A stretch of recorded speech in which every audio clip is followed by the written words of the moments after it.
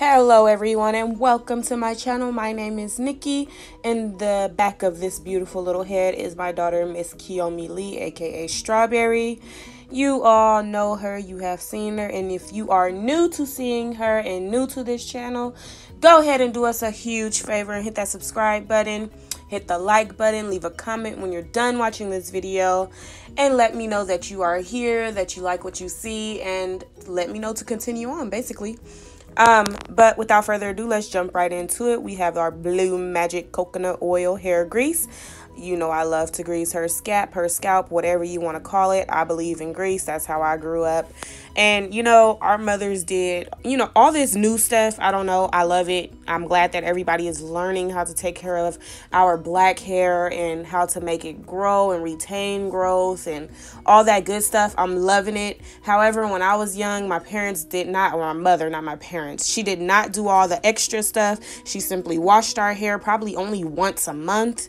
She greased our scalps and she combed our hair once a week. I kind of took on that same trend with my daughter. However, I do wash her hair a little bit more than once a month.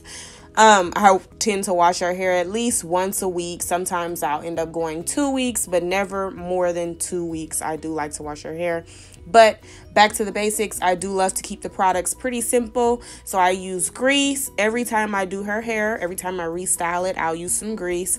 I try to thoroughly put conditioner in it, as you see me doing here. I did freshly wash her hair and now I'm just rubbing the grease and the conditioner throughout her hair. I just want to make sure it's, look, I'm not stingy with the conditioner at all. I'm very liberal. I use a good amount and I rub it throughout her whole head from the roots to the ends. I just try to make sure I get it in there really, really well, because I won't be doing this again until next Saturday or next Sunday, maybe next Friday if I have somewhere important to go on Saturday and I just want her to look extra cute.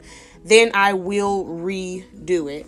However, I don't plan on redoing this style. Every now and then I'll redo her hair midweek, but the style that I'm doing it in today, I am hoping and praying that it stays neatly kept for the entire week.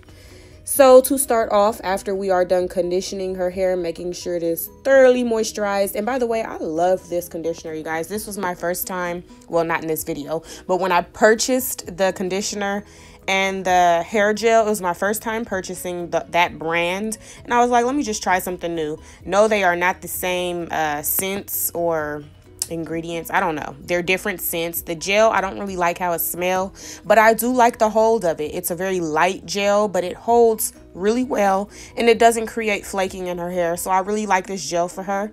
And the conditioner, I love, love, love that conditioner. It creates so much slip and it's easy to work with.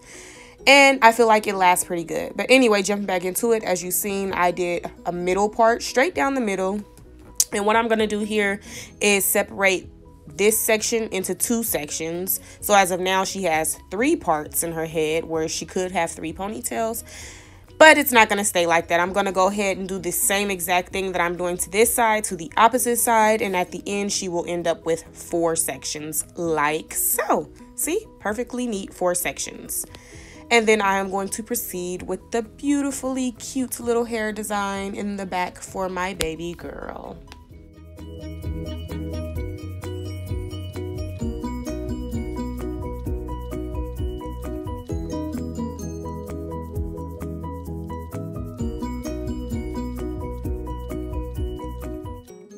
So this may look a little bit confusing when you just first look at the picture. By the way, that was just a little bit of gel that I will be putting at the base of each ponytail. But anyway, I was just going to say that this may look pretty confusing if you just stare at it. But you guys, it's really so simple. This little crisscross method or leotard method, I don't know what you want to call it, but it's super simple. You just start from the bottom like you see me doing and work our way up. So once we're done with this, we're going to just braid it down just a little bit, not all the way, because we're going to pull it up and connect it to the opposite side ponytail once we go up a little bit higher. So I'm just combing it out because I do want a smooth look. And when you comb it out, it just creates that more smooth look versus that really super curly kinky hair underneath. because she has a lot of curly hair. And I was just showing you a little bit of texture shot right there, as in what her hair looked like. You see, you guys? See what I just did? So this is really super simple, you guys. Don't be afraid of styles that may look complicated, because underneath it all, most times they are pretty darn simple. And if you just stay tuned, you will completely understand it and get how I created the look that I have. Yes, I did get some hair inspo for this look. It's been all over YouTube, all over Instagram, or at least my feed. And I did see this in the back of several hairstyles, but a lot of people do the two buns, the space buns in the front at the top. And I kind of didn't want her with space buns. I wanted something that would last me and her lifestyle a little bit better for a few more extra days. So I went ahead and did just two ponytails with a braided look in the front, which you will see how I created that at the very end. But I did think this is so cute, you guys. Everybody gets hair inspo from somewhere. You just got to take it, use it, make it your own. You can create it, or you can, like I said, make it your own and change it up a little bit. It just depends on how you feel and what you want. So right here you see I started the ponytail. Yes, son. Rice. Huh? Rice? You eat your rice? Okay, go eat your rice. Go eat your rice. Thank you. Sorry about that, you guys, but I just want to keep going. But anyway, as you can see, I started the ponytail off, and then like putting the hair tie in and securing the ponytail. Before I was totally done securing it, I went ahead and connected that bottom piece to that top piece. And then I don't know if you caught it up in there. I probably was a major distraction a few seconds ago, and I do apologize for that.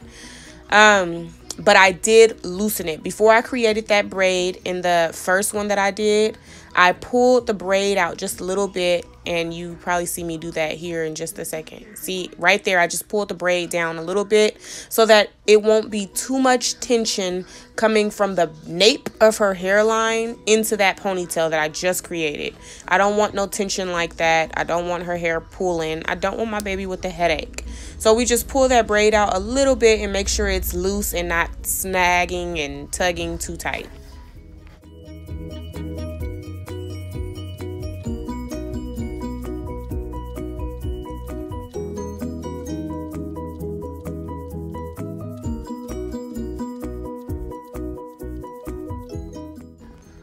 You can make your parting as big or as small as you like.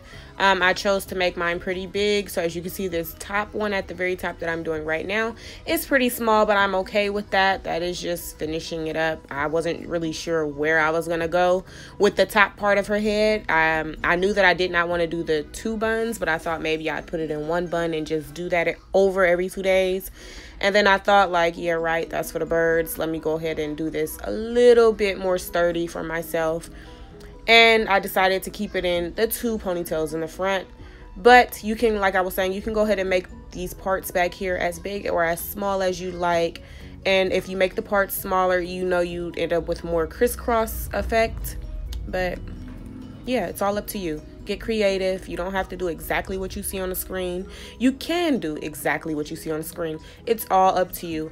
But I did go ahead and braid those two braids all the way down to the end and secure them off with a rubber band. I am going to use them to wrap around her rubber band on the two ponytails that I'm about to create in the front, just to give it a little bit of a cuter look, so that way I'm not stuck with just a rubber band there, and I don't want to add any barrettes or knocker balls to this hairstyle. I want to kind of keep it as natural as possible, so I'd rather use her hair, her braided hair, to wrap around her ponytail at the top. And you'll see exactly what I mean in just a second. Hang tight.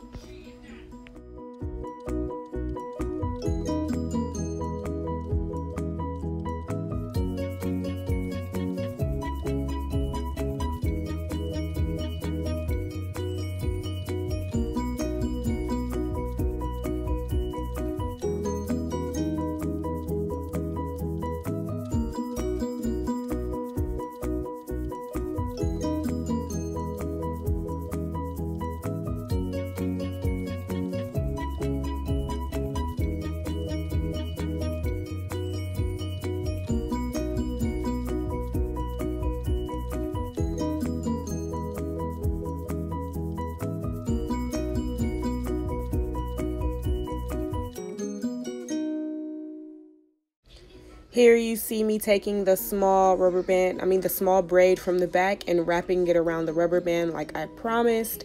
And then after I wrap that around that rubber band, I'm going to secure it down with another rubber band. Not to worry though, that was not in vain. I tried to do it up close so you can see it as good as possible. The rubber band that I put on top of the braid doesn't show all that much. So that ponytail is done. It is complete. We are going to go ahead and pull a French braid down as a little bang piece, and we're going to do the completely same thing on the opposite side. So she'll have two little braids, and I decided to go ahead and add beads to the ends of her braids. It's just 3 braids on each side. So how I add my beads is I slip a bobby pin onto her hair at the very end, like in the center, so that I can fold the hair up on each sides of the bobby pin. And then this pretty much works with all sides beads. I haven't had a problem with this method yet with any size beads. I just slip the bead onto the bobby pin like you see me doing here, and I push it up onto the hair. When all the beads are up onto the hair and I can see the hair at the bottom, I take the bobby pin off, fold the hair over the bead, and then secure the hair down with a rubber band. And these secure the beads so that they don't go anywhere. I have seen people do the foil method, and to me that's just crazy because it totally comes off super fast. So this is just an easier way and a more secure way, in my opinion, to keep the hairstyle that you worked so hard for to make it last. Especially, look at my husband's face. I just noticed his face. Why did he just sit there and look like that? Anyway, yes, that you worked so hard for to last. So I showed you again here. The first one I did zoom in and tried to make it a little bit slower. This second and third, I just kind of left it in a fast motion. So you can just kind of see in a quick way how I did it exactly. But yes, y'all, that's all there is to it. So we are nearing the end of this video, but I want to give a quick shout out or recognition to Leisha Simmons. She watches my videos and I appreciate all the feedback that I get from her. She was one of the people that said she would definitely love to see my everyday hairstyle and looks, so she can look forward to that the week of August 6th. Without further ado, you guys, have a blessed and wonderful week. Until next week and next time, stay positive. Love you all. Bye.